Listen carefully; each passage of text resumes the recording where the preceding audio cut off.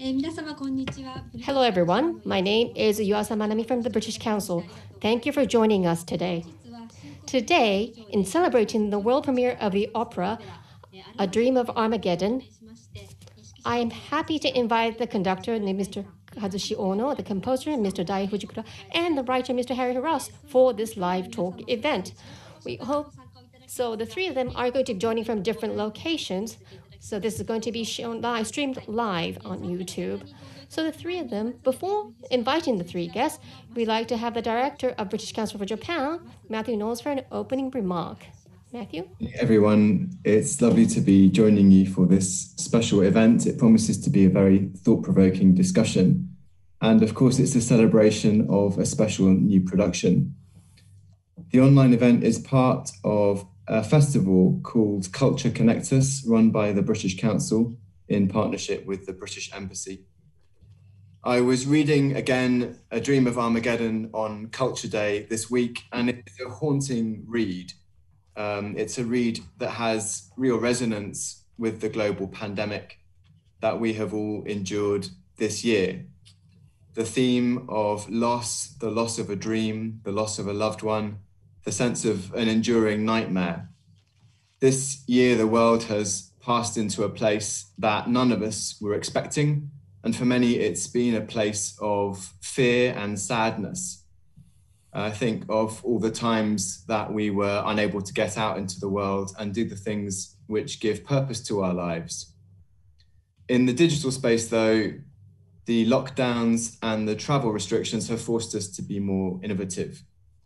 And they've forced us particularly to be innovative in the ways that we connect. I also feel that online communities have been for many a real source of strength and solace. And certainly we've come to a new appreciation of the natural world, but also of the world of culture. More recently in Japan, it has been wonderful to get back into our cultural venues. I think we've all remembered so vividly the things that we were missing. And this production is so special because it has had to conquer the pandemic's obstacles. It's had to conquer the disruption. And I think it's a very helpful reminder about how precious the international collaboration really is. On behalf of the British Council, let me say just a few thank yous, of course, to Maestro Kazushi Ono, to Dai Fujikura, and to Harry Ross for agreeing to share their reflections tonight. I also want to thank New National Theatre Tokyo for this very poignant commission, and to my own brilliant British Council team for masterminding the technology and arranging this at very short notice. My closing thought, it's a moment in history when we are all living through the same story. And the power of the arts is to confirm each one of us as members of a single community. And that is what the Culture Connects Us online festival is all about.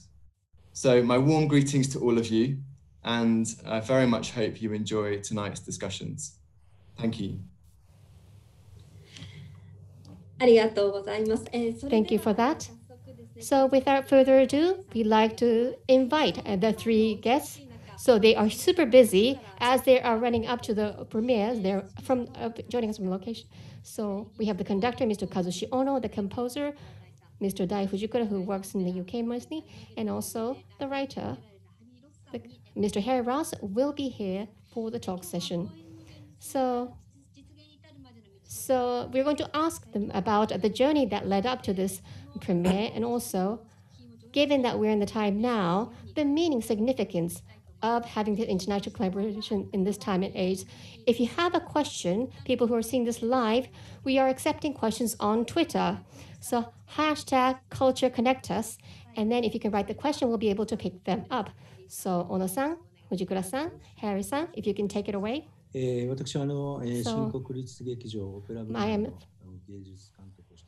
am the director at the NNTT, Kazushi Ono. Thank you very much for taking this time to plan this event today. Thank you for the members of the British Council for giving us the opportunity to do this.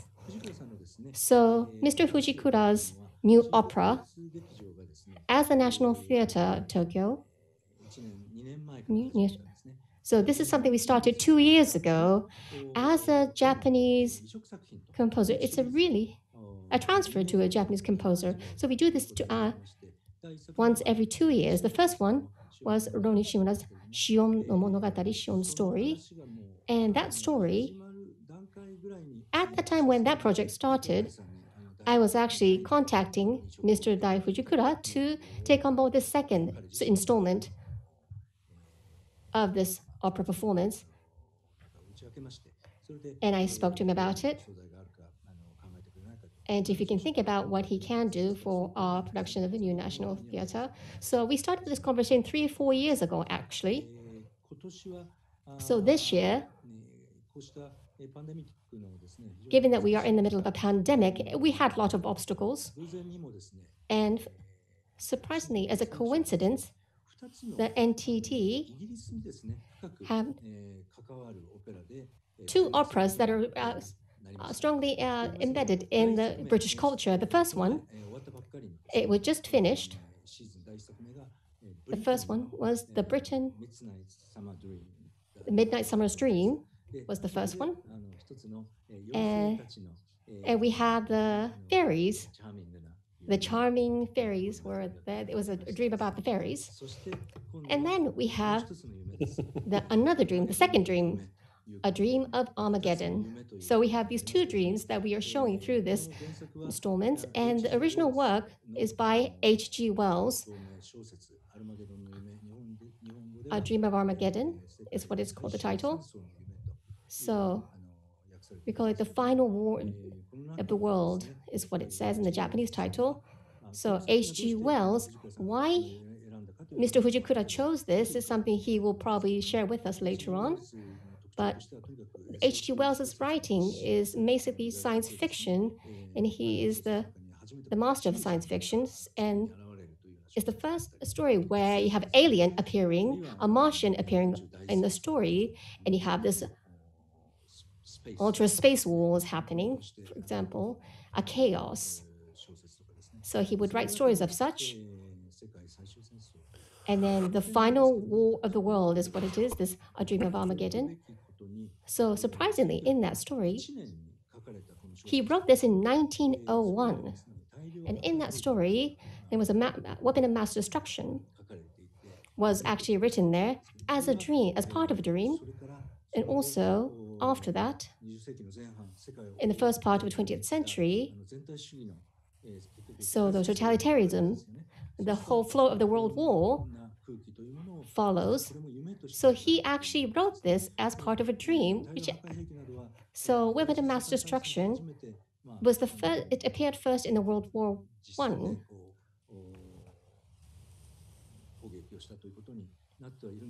Is how humanity saw. But in 1901, having H.G. Wells has written about this. This is an incredibly surprising prediction or the foresight that the author has. So he has the instinct. So it's by this author. So based on that story that he's written, Mr. Fujikura has created a new opera from this. And this is what we want to talk about through today's hour that we have. And within that, what I like to start off is, I like to first ask Ms. Fujikura-san, and then when I spoke to him, what should we do? And he said, Fujikura-san, at the time, maybe just a few days after, he came back to me and said, I want to work with this work by H.G. Wells, A Dream of Armageddon.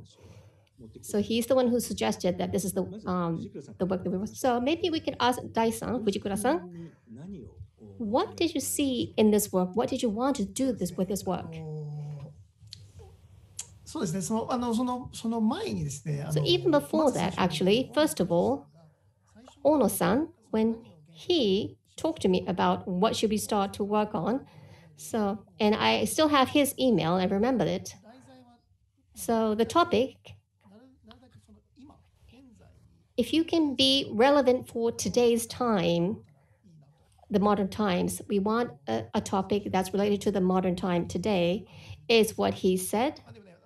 But normally, if it's an opera, you talk about the Greek mythologies, and those are the common themes that you hear and see in opera. But he said, no, I want to focus on something that's now, something that people can empathize with now in today's world. And that's what he asked for. And with that in mind, I'm always reading lots of books, and I'm always thinking of what kind of work I can use for my opera. And within that, I came across H.G. Wells. I've always loved this author. So within that, I thought this short story, A Dream of Armageddon, when I read this, I don't know how to say, but it's an incredible work that I encountered because it's so incredible and created directly into a stage. It's not simple like that. For me, in order to create an opera or create to a stage, it's a whole different stream of things. So if it's a play, if it's a movie, everyone's talking.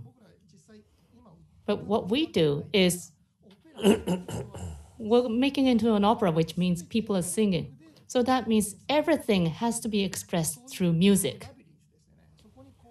So into this labyrinth, everyone needs to go into that labyrinth and experience it for themselves. So this should be the trigger of the inspiration for people.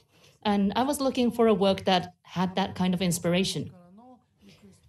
And then Ono-san's request also rang true. And I think I'm the type of composer which Harry can talk a lot about. I'm not a composer who writes political themes, usually, themed music. But this original story was based on a dream, and it was written in 1901. However, it still is very relevant in today's world, a world which has already experienced World War I and II. So I thought that if I were able to make an opera out of this, I would be respecting the spirit of the story that H.G. Wells put in, and then probably be able to adapt it into something that's very suitable for an opera. And that's why I said, Ono-san, what about this work? And Harry, Thank you. How are you? I'm good, thank you you. for joining us today. And then I've heard that you and Dai, friend, and since long time, and then collaborated already and with several productions. And then especially you were a singer, and that's the reason why singer and artist and then librettist, and then that's the reason why while Dai-san was composing, always you were writing the text, and then in the same time you sang immediately, right? Yeah. So then Dai-san finished some phrases, yeah. And then would you then explain us then how you're feeling words and that you have heard, and for the first time that Dai chose this novel as a source of the new opera? Well, it's quite funny, yeah. I mean, Dai and I met when I was studying singing at music college, and I did do a bit of composition. But by the time I'd left, I was into directing and writing, and yeah, we've collaborated an awful lot on choral pieces, on sort of large monodies, translations of other things. And there's always been one rule. I'm quite a political theatre maker in my own right, but I'm not with Dai, and it's really good. It's I will often propose a theme, and he goes, "No, why don't you do it about your daughter who's 4? Or why don't you write something about, I don't know, why don't you write something that's about the sea? That would be an interesting subject." So I'm always forced into a sort of very universal theme. because Dai quite rightly says, well, if it's all really gritty and political, is it going to have any longevity? And it's like, actually, no, maybe not. And then he came with A Dream of Armageddon. And he came saying, that you had asked him for something that was relevant for today. And then he came with something that was a sort of future casting, which is really interesting. So it still has that eternal theme, because actually, if you analyze our society politically, you can probably pretty much predict things going in a 70-year cycle. You can also predict the fact it's that H.G. Wells is predicting a total war situation in 1901 is not rocket science at all. At the time, there was saber rattling going. It was the race for Africa, imperialism, white supremacism of the Germans and of the English. Both neither was a particularly pleasant. Neither of them were particularly pleasant political organisations. In the UK, 60% of citizens didn't have the right to vote. In Germany, nobody had the right to vote. So, the whole idea that the First World War was about freedom sort of really wasn't. It was about the rights of Europeans' oldest aristocratic families to own most of the world. So H.G. Wells is a socialist, and he's, proto-socialist, and he's future casting what will happen. And then, so that's happened in the First World War, and it's happened in the Second World War. War is we're always in a constant state of war. So maybe this is not so much a political opera in as much as it's an opera with an eternal theme that is about how we organise ourselves in an errant way as humans. So then I thought, well, it's all the same. Also, the important thing to know is that it starts on a train. And when we were 21, 22, we pitched all over the place an opera that started on the train. Now, the problem with the pitch was it really didn't go anywhere. But two of them. Yeah, two of us. Okay. Yeah. And then no surprise that no one wrote us back. Yeah, we were terribly upset as 20. Like, why is no one returning our calls? But essentially that's the thing. When I wrote the first draft, I was very faithful to the text because I thought, well, this is very, we're not being political. But then Dai sort of said, this isn't really what I expected from you. So then I sort of unleashed a bit, and it has become, there are certain aspects of this that mirror my dissatisfaction and my predictions. I would say that actually for a British person, I don't think, globally, there's no surprise that there's a pandemic. It's been predicted by scientists, but modern politicians who are obsessed with austerity sort of just ignored them. I mean, we ran out of intensive care beds in the United Kingdom last year, the year before.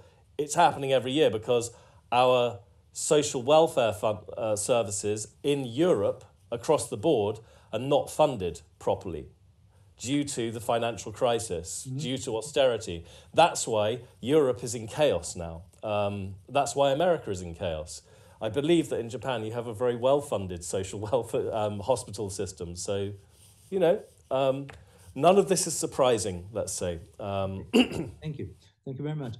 ですね、これからでは内容のことについてThank you. So now we will go more into the content of the work. In the original work, the story starts on a train. Two men are conversing with each other, and then Cooper starts talking about his nightmares and the dreams he has been having. So he's always just reading his newspaper. And then gradually, he and his beautiful partner are living happily. And then there's this one dark dot that just seeps into the peaceful life. And then gradually, dark clouds start to roll overhead, threatening their peaceful life. And then gradually, they are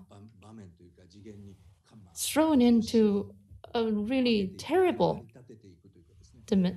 world, a terrible dimension. And there's the fear that comes, that very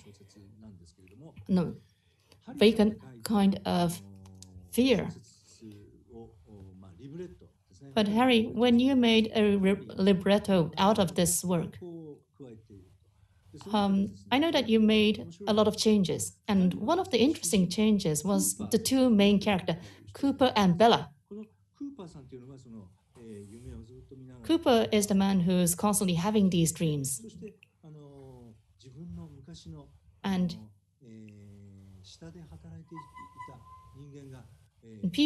someone who used to work under him starts to gain power up in the north and then ultimately becomes a dictator and is coming after the happy couple. And so he starts having these nightmares. On the other hand, Bella, actually in the original novel, the name Bella does not appear at all, so that's the name that you gave her.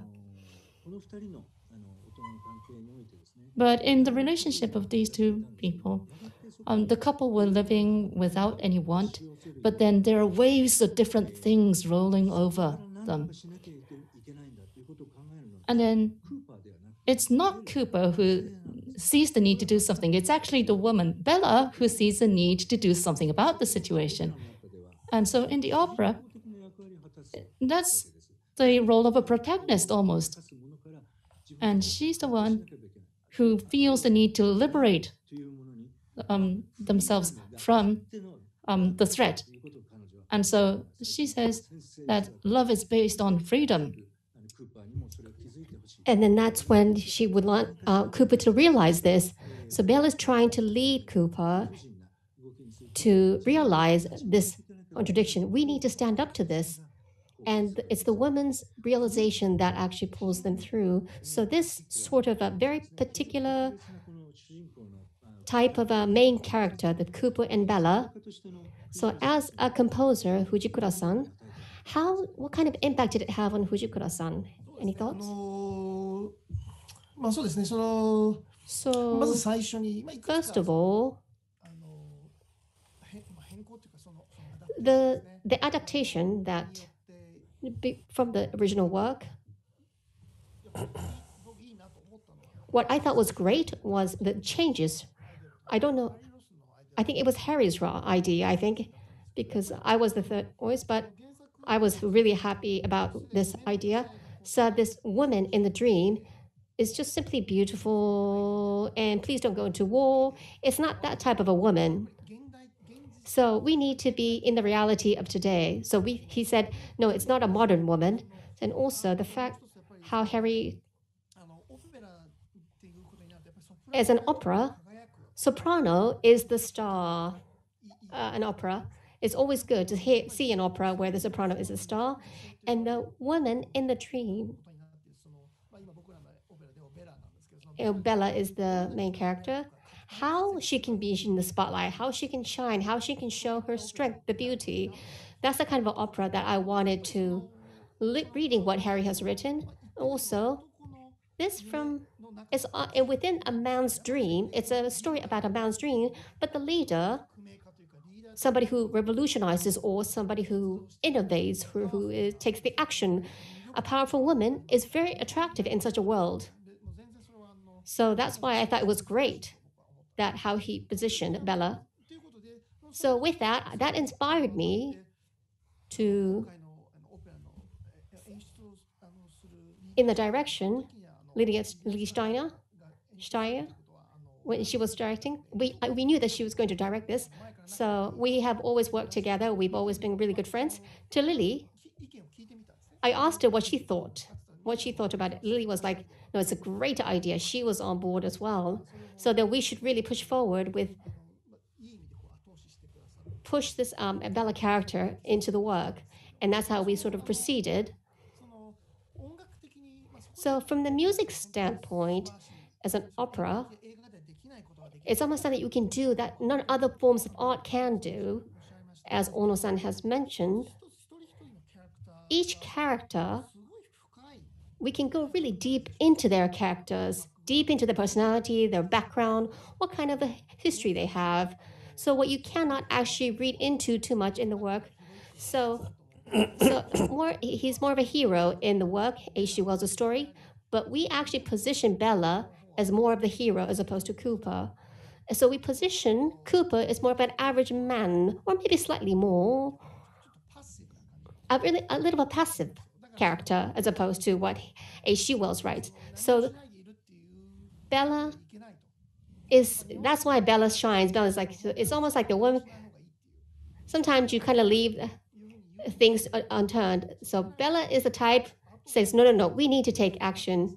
Bella pulls Cooper out, pulls to create this better world. So Bella is leading this work.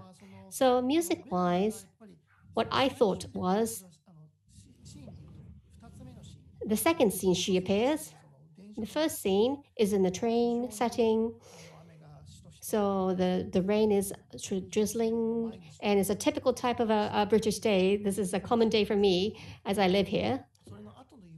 So the dream that follows of Cooper, and then we have Bella coming in, attractive woman in the dream, and then it's not just a simply beautiful girl, beautiful, sexy woman. It doesn't end there. Then we start to see Bella changing. It's not about Bella changing herself. It's about we start to see more of Bella, her real personality. So I wanted to really build that into the music to express that transformation that the audience will see. And its own music can only do that. So what I thought was, at that time, we thought, as we were composing, if we have an orchestra and also the singers, we had a rehearsal of bringing all the musical parts together, and Fujikura-san was listening to this remotely, and we asked for his opinions on that rehearsal. And the second scene that Fujikura-san has just mentioned, where Bella and Cooper sort of encounter in the romance or love, is a very sensual, but then it's almost like a stormy excitement. It's really passionate. And then orchestration it's incredible. You feel that. There is that tension. It builds into the climax. So Harry is the one who wrote this part. So that climax, musically, Fujikura-san really captured that climax. But then, as you mentioned, Bella herself has different clouds. We have the snow. She's feeling all of these changes that are happening around them. And then she's thinking, no, we should do something. I realize this now. And we're all lost here in this world. So let's say hello to each other. It's a wonderful line. I think there's a wonderful line that appears. And then the orchestra, the sound, has this really nice, really tone, whispering type of a music. And then all of a sudden, when I first meant the love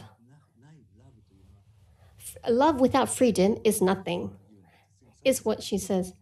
It's almost like a conclusion. And then she kind of stands and push forward. And that music, that part, I think Fujikura's orchestration, the first sort of a stormy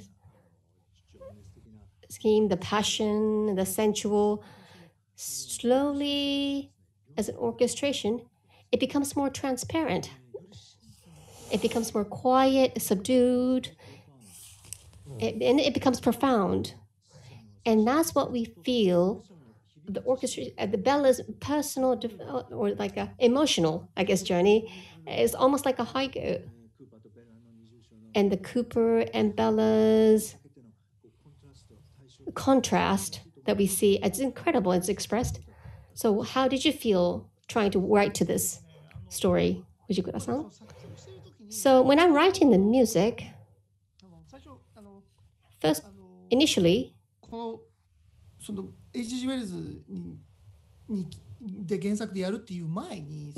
going with A Dream of Armageddon by H.G. Wells, and when Ono-san, when you first approached me to work on this, I don't know if you thought about this, but Ono-san, you already had in mind who I should work as a writer. And it's so important who we pointed. And I was always aware that that's why I've been working with Harry Ross for 22 years. And I told him, yes, I have a person, my partner, and he should be on this project. And Ono-san says, yes, please bring him in. So we don't have offer as such normally. Sometimes you work with a great person and then you're forced into another writer because it's a project of some kind. So in that sense, for us to be able to get on this project, why I'm saying this now is what you just asked now. When I'm writing the music, every day I'm speaking with Harry, every day, texting each other, emailing each other on the phone. We're constantly in conversation. This scene, what is Cooper thinking? What is Bella thinking? What is she saying? So what is she thinking while she's saying this? So maybe Bella is starting to think of something else, but Cooper is just looking at something that's in front of him. He only feels what's in front of him and he's not really interested. He's a bit of apathetic. So he's just trying to enjoy this new married life. But Bella, on the other hand, she has things brewing in her mind. And that's what I was confirming with Harry as I'm writing this. So when I'm writing this, we're always in conversation, Harry and I. So when a new character comes in, why does new character come in? Why is he here? Why is she here? So what kind of relationship do they have with Cooper and Bella? So in a way, devil's advocate is what I would say. So I'm always asking him questions. So because we have such great trust, because we have this best friend relationship, that's why we are able to work this. And then, although we say collaborate, there needs to be a trust between the artist. And also as an opera, because we can only express through music. So in terms of a ratio, we have also characters appearing in the opera, and the speed of the singing will vary depending on the singer. So for Bella, she starts with a more of an innocent type of a pace, and then it's melodious, but it's a long melody that she works with. And now Cooper, he's the average type of melody, almost like a speech pattern, not too long, not too short. And in scene 1, on the train, the other person that he is talking to, who ultimately appears in the dream as a dictator, this man is more of a frustrating, irritating kind of person. And so his name is Fortnum.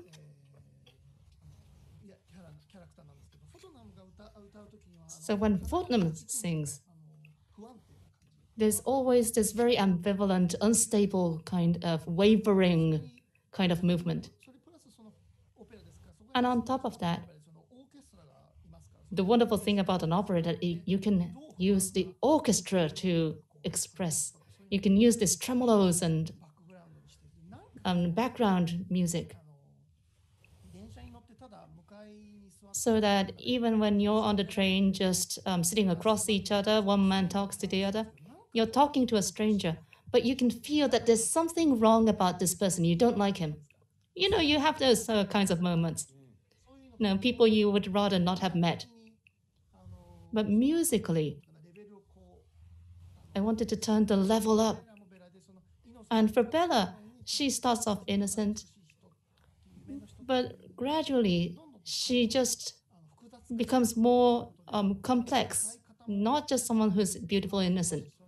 And so her singing starts to change. And the orchestration also changes. Sometimes it's transparent, but it comes quite rich and deeper. そういう藤倉さんのオペラのSo Fujikura-san, you have the romanticism and the reality and the all kinds of things that happen in reality. And I believe all of that was drawn out by Harry's libretto. Harry, I think it's the magic of Harry's would you libretto. say about your creation of Bella and existence of Bella or Cooper, relationship between them, and also you have created the dictator. His name is Johnson. You know, this is a very unique name, Johnson as a dictator. Okay, and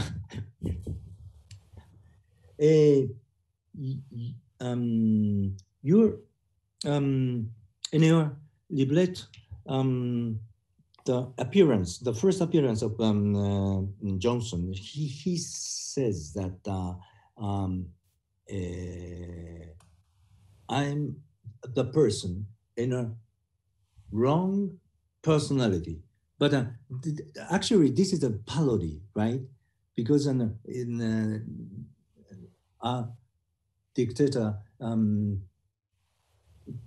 doesn't say normally, and I'm a wrong personality. It's a right personality, and then he said that in wrong way, but actually it should be in right way. But and then also his attitude of an action, etc., etc. It's a little bit funny. And then is it your intention, very clear, to describe this personality as a person with solemn, of course, dignity and power, and on the other side, kind of funny character, a little bit, how to say, and it's a very famous lit film, for example, The Dictator of Chaplin. The Great Dictator. Yeah, I think that then I heard, and then I heard the music, and then I read your libretto, and then immediately I found that this imagination, that there should be two different characters in one person to be a dictator. Well, yeah, I think that's true. Also, if in our sort of modern democracies at the moment, pretty much if you're in a situation of modern leadership, you can say what you want. So if you look at Trump, he says what he wants. Sometimes you could imagine him saying, I want you to believe in a wrong personality. I can walk out in the middle of Fifth Avenue and shoot someone, for instance, he rather famously said. You have the difference, the disparity between the dignity of the office and the indignity of the office holder, which in many authoritarian populist, authoritarian nationalist, democratically elected politicians, you can really feel that. You can feel, certainly as a British person, my personal opinion of our own Premier is he lacks. There's something quite calculating about him, but he also pretends to be a buffoon. It's an act. He's a very intelligent man. I always wonder, the things that he did were always for the maximum media coverage. Even when he rugby tackled that young Japanese boy when he was in Tokyo. Do you remember when he faced him off, this 11-year-old? I mean, and you'd think as a British person, well, that's really, but it got coverage. When he talked about painting buses before he was elected Prime Minister, it was a diversionary tactic. It's very clever. People are very clever, but they pretend to be stupid. And that's a new way of being a dictator or of being an authoritarian populist. I'm not saying that our Prime Minister is a dictator, neither is Trump, but they're close. If you're a political scientist, there's there's a line that hasn't yet been crossed, but it could be crossed. Lots of modern leaders have begun to attack the things like the judiciary, the church, the offices of the state that have nothing to do with democracy with the democratic system. It's called the Pillars of the State. So it's happened in Poland, it's happened in Hungary, it's happening all over the world. This is not a unique thing, but but in any dramatic work, you always want to give the people who are creating the premiere and subsequent things, if you're lucky enough for other things to happen, to give them as many options as they like. So yeah, he can be like the great dictator. You can play it a different way. Even with Bella and Bella's motivation, you could read it that she's motivated to act. She's always had the power to act, but she's motivated to act because she's sort of with this man who's obsessed by the news and can't perform sexually. And it's like, oh, for God's sake, let's do something about this. I wouldn't read it like that personally, but there's an option for someone to read it like that. You always have to have as many different options, I think, to make a piece of work last. And also for the giver freedom to have a director and the music director to make it their own production, especially when we have an amazing director like Lydia, who's a great imagination. Just to say that in the H.G. Wells original text, the dictator is called Evesham. And then we didn't change that name, just the original dictator's H.G. Wells' character is Evesham, that he didn't have a first name. So therefore, Harry, you chose the first name as Johnson. And then the time when we were writing this opera, the Prime Minister in England was Theresa May. Yeah. So so therefore, and then also I remember that Boris Johnson was just resigned from a foreign minister at that time. So that was the time that the opera was made and then it was completed. So in a way, after our opera, the Prime Minister, Boris Johnson became Prime Minister, and then the coronavirus happened. So in a way, that's strange that the world has catching up towards our opera, which is, this is not something like we wrote an opera which is based on the current situation, but it's not possible if you look at the timeline. So I thought that was quite interesting that how meaningful it is to be done in this kind of miraculously worlds are coming towards this opera, and so therefore it is important and meaningful that we do it this month, and then to watch it this month. Yeah. Sorry, I wanted to say. それからですね、ハリーさんのリブレットにはですね。In Harry's libretto, there's another interesting character that appears too. We were talking about Cooper, Bella, and then we have Johnson. So we introduced the three, but then we have another two, Inspector. It's sort of like Johnson's PR man, sort of. So PR minister. And we have a singer, Cynic, who's a tenor artist. A singer in Fujikura-san's music in the 1920s. Marina Dietrich's work, when she's with her fishnet stocking, her long legs with her smoke puffed in the air, a very sensual sort of a Dietrich's, that kind of bluesy kind of a feel music is what there's a scene that appears. And Weimarの後でEntartete Musik. Entartete Musik is regeneration music is what it's there is a type of genre. Because of that, it's sort of captured into the whole story. There's one character as such, and there's another a cynic. This is played by one person. Cynic is a cynical person, and he looks at the world of Johnson and Bella's resistance sort of a movement. And this person goes back and forth between the two.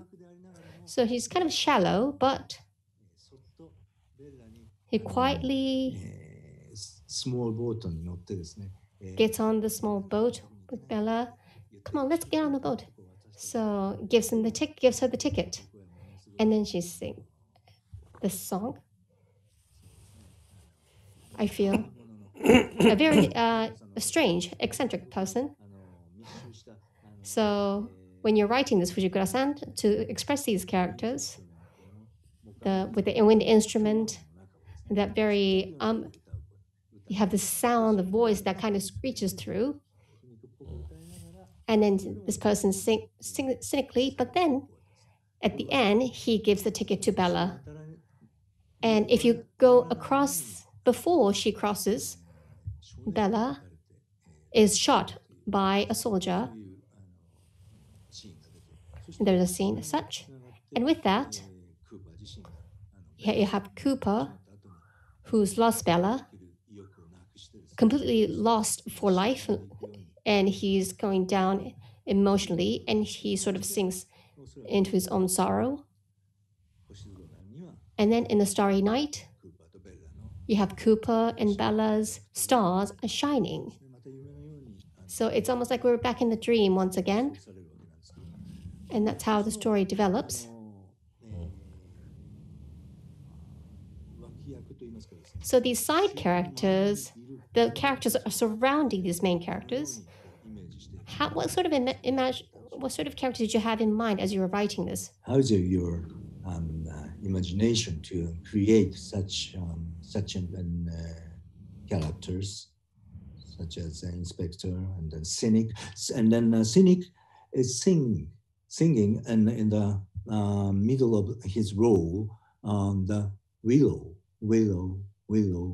This is a song of Shakespeare's Othello, and then Verdi has composed on the same text of Shakespeare. Salce, and then of course this is a symbol of lost love, but is it more lost love? Maybe the whole people on this world is losing love or something. Everybody lost love or something. How did it? How was in your imagination of these personalities? Me? Yeah. Oh yeah. Sorry.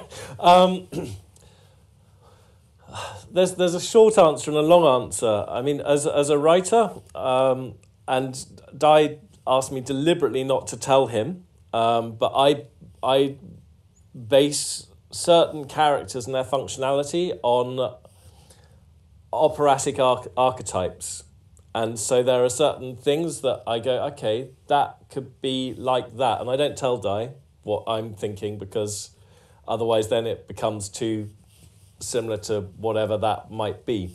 So that's a really evasive answer, but I still won't tell Dai which characters are based on. Don't tell me.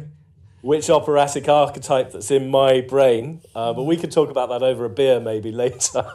But then also everyone has obviously their role to play and their function to play. And the Willow song is, again, I think everything has a double meaning, so that it gives the production team who are giving birth to the work the possibility to make their own choices and go, that's what it feels like to me. It has that resonance. And also, a lot of the time, I'll propose a character, and we're, as the piece goes, as we get through the piece, we'd have some bare bones characters, and we're writing at the same time. So Dai's like, I need this to happen now. Can you, because it's musically, I need it for the pace of the music. It's like, well, if we have this character here to do that, so that will change this. The Inspector, I think, came to life like that. We wanted, well, actually, I wanted a sort of massive chaos and everyone breaking everything. But then then that would have been rubbish musically. So then we've got the inspector comes in, and the inspector can have a very controlled effect that will still break everything down and give Dai the musical opportunity to create disruption in a controlled way rather than in a chaotic way. And it was good that the inspector is a female voice too, which is contrasting to Bella. So yeah. yeah. But equally, it can be it's a mezzo, so you know you can also cast you can cast it however you like as well. You know, we've said mezzo, but I'm sure if anyone ever did this in 20 years' time, they might go, okay, well, let's try it with a countertenor. Maybe Yeah. I don't know. It's not specified. Specified in we specify mezzo because we just by the voice. So yeah, the Willow song as well. It's Dai will tell you that I always like to quote, because I think that opera is a very specific genre. It comes from a specific place, a specific cultural place, a specific place of Western European culture, and in terms of a live Western European line of producing artwork, this I think opera is the most complex.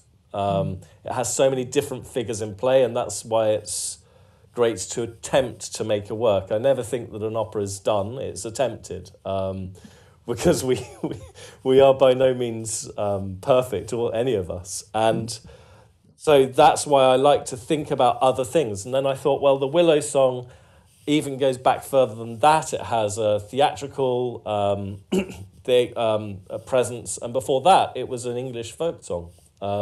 So we've got this long line that sort of roots this in a specific place culturally, which is relevant for this work. And it's also a song of betrayal, as you say. It can also be read as a song of lost love, a song of a world which has become so dystopian that there is no opportunity or possibility for love.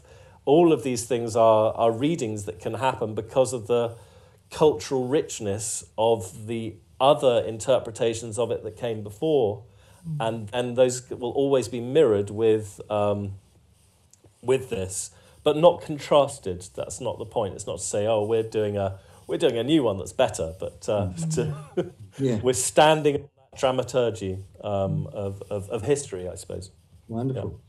And それで藤倉さん、このオペラのですね、もう一つの主人公と The other main character that appears in the opera is actually the chorus. The chorus is so important. From the very beginning, the work starts a cappella,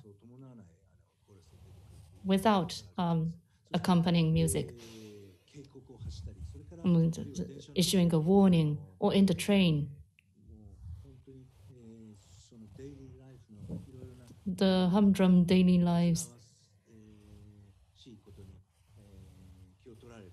And people are taken up with the humdrums of daily life and are not able to care or think about other people. Or the chorus appears as people who suddenly take up weapons and become soldiers and become very destructive and really break down the stage. And in the dancing scene, the singer sort of comes up with this very modern kind of a new song. And then there's this uncanny waltz with 3 beats and 4 beats, which is a very unsettling kind of music. And then the boy soldier who shoots Bella or Cooper, and then in this very chaotic world, the chorus sings a sort of requiem. It's a very painful way. And then the boy soprano sings on top of that. And so And what features did you put into the chorus piece? Well, when I commissioned a size of this an opera this size, well, I had to think about it as a composer because I love writing operas. I really do wish similar requests will come in future, but I thought maybe this will be the last work I ever get commissioned. And so when I think it might be my last work in opera, I want to do everything I ever wanted to do. This is the only opportunity for me to do what I wanted to do. And so the orchestra was at my disposal. I could also have soloists singing.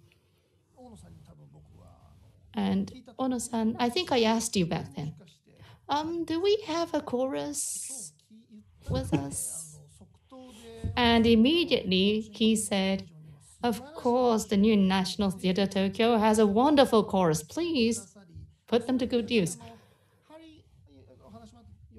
And as Harry was saying, Harry himself is a singer. And Lydia, who is directing this, is also a singer originally. And she's really good with a big chorus.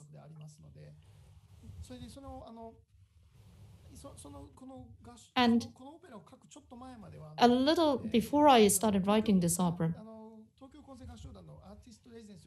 I was actually an artist in residence for the Tokyo Chorus, and I was working with Harry on many of those works.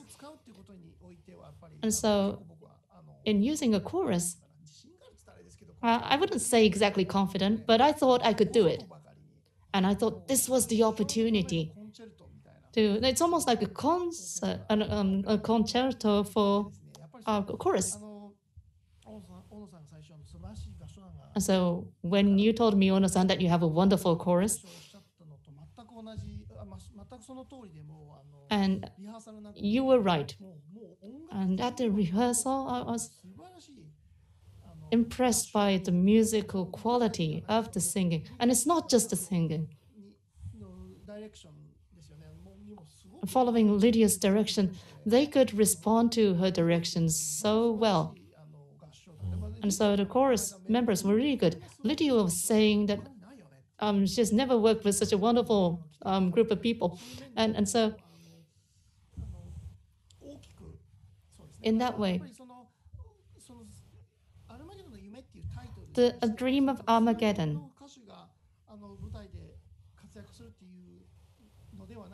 is not a work of a handful of singers just doing their thing. It's also a combination with all of those chorus members coming in, going out, taking on different roles, which is a really great thing of the opera. And I'm glad I was able to create an opera with so much chorus in it. So you mentioned Ms. Lydia Steyer and how she works with the chorus. And I do want to make a comment here. The chorus on stage, getting them on stage and singing is quite difficult to do nowadays in European theaters. And because of the coronavirus pandemic, the way that we handle members of the chorus is quite difficult. The theater still suggests having the chorus be not on stage, or maybe on the side of the stage, or maybe in the front of the audience seat. And for the orchestra, if they're playing in an orchestra pit, we have a max limitation of 20 people. And then we would have Verdi's opera and Offenbach with that small size. That's what we're being asked to do currently. But we were really lucky, because the Japanese government changed its policy because it was eyeing the Olympics for next year. They started easing the entry restrictions into the country. And since March, this is probably the first time that an international direction team or production team was able to come together. And we have these three singers who are based in Berlin. They were able to come for the first time in 8 months to sing at the new National Theatre Tokyo. And we also have two very good Japanese solists and the chorus. For the chorus, we do have to observe a certain physical distance in between. And so we needed to think of the musical balance and also the new normal-based appropriate distancing. And Lydia has really great understanding of all of those restrictions. But she will be leading them to the max limit of what they could do. Also, taking into account all of the healthcare-related considerations that we have to take. And this international production team, creative team, and the orchestra all went through the 14-day quarantine. And we had to rewrite the negotiation, we had to rewrite the contract document. And they really did quarantine for 14 days. I know that they did feel limited in their freedom, but they have really been very energetic in the practices and the rehearsals. And so I believe we were very lucky. And we are so happy that we could have this wonderful team work on your new piece, Fujikura-san. And we're going to have H.G. Wells' work coming out in the three-dimensional world. And we're just about to see that with our own eyes. And I really do hope that people in the audience who are listening to us today would be able to see the real work on stage. Well, we would love to continue on asking you to talk, but unfortunately, it's time for us to end this session. And I'm really thankful to our guests who have taken time out of their super busy schedule when you have the premiere coming up. Hari-san, Fujikura-san, thank you very much, and Ono-san, thank you very much. I'm really sure that members of the audience are excited about seeing real premiere. But if you have any lasting comments to the members of the audience, can I ask you for one comment each? And what do you want them to look forward to? Starting with you, Ono-san. So Cooper, Bella, these two characters, and the woman, Bella, how they transition from this really romantic mode to think about the world, think about the people around them, to remember to say hello, to talk to each other, and how she comes to realize this. And she finds these words to express herself, and losing her life to really fight for the cause of the resistance. We should join our hands. That spirit, the message, is something that I hope the audience will appreciate. Harry, if you can, give a remark to the Japanese audience. One of the things about the opera is it's a very anti-soundbite opera, because the situation we find ourselves in globally is due to soundbites. But if I could give a short soundbite, which is a bit of an anathema, I would say really digest all of the short information you get and try and differentiate truth from fiction and try and be very objective and kind in your responses to other people. ありがとうございます。じゃあ最後に藤倉さんお願いします。 Finally, そうですね。 Fujikura-san. ちょっとさっきもSo I think I mentioned this before, but writing an opera, and then it takes about 3 years for it to actually go on the stage. even with that length of a time, just so happened the opera that we wrote is now finally here in this world today. It represents what we are living now. So to see this month, November 2020, that experience itself is something that will be unforgettable, is what I feel, because the work is great. Thank you. We appreciate that. But at the same time, the background of the world that we are now, everything that we are living now is sort of condensed into the stage. This is a miraculous coincidence. So seeing it live, not seeing it, great difference. So we hope that everybody comes to see this. So we have a saying. Candidacy, you vote. Please vote. Just come. Just come. ありがとうございます。Thank you so much for that. So, A Dream of Armageddon will premiere from the 15th and until the 23rd of November. Just come. Please join us at the theater. So once again, thank you so much for the three artists. And today's talk session is part of the Culture Connect online festival that we are organizing. So we're going to be updating and showing the latest of the artists and work at cultural parts of Britain. And we'd like to continue to show you different parts of that. So thank you so much for joining us until this time. Thank you. Thank you. Bye, Harry. Thank you. Bye. See you later. Bye. Bye. Bye.